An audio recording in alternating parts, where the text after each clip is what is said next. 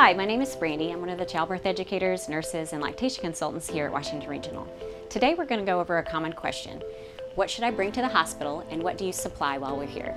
So today I'm going to show you a few things we supply during your hospital stay and review a few things that you might find helpful to bring from home. During your stay, we will have all the postpartum supplies that you will need. We also have supplies to help you take care of your baby while you're here.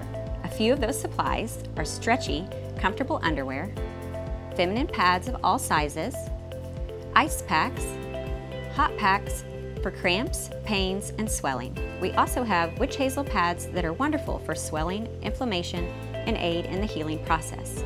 While you're here, we'll also help you with a sitz bath. A sitz bath is most helpful if you have perineal stitches and will aid in comfort, healing, and recovery in the days and weeks at home.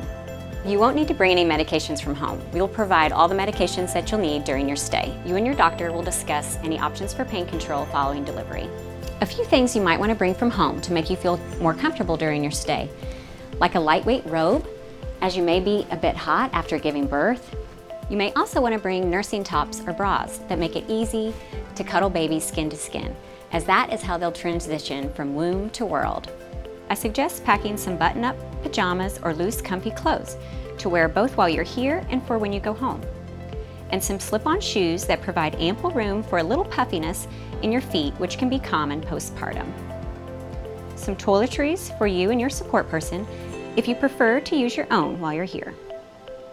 And a large water bottle that you or your support person can refill to stay well hydrated.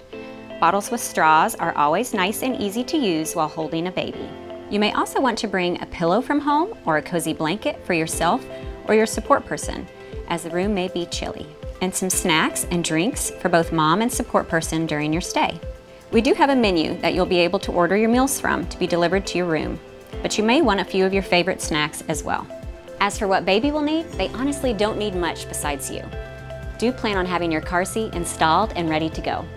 And most families will bring a special go-home outfit for their little one.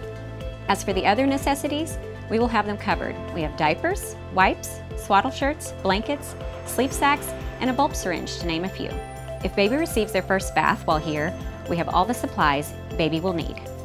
For families who have decided to formula feed, we will also have that available during your hospital stay. If you're planning on exclusively pumping, we may suggest you bring your pump from home as well, to get comfortable with it and get help from a lactation consultant while you're here. While everyone's birth experience is different, by packing these simple basics, you'll be well prepared.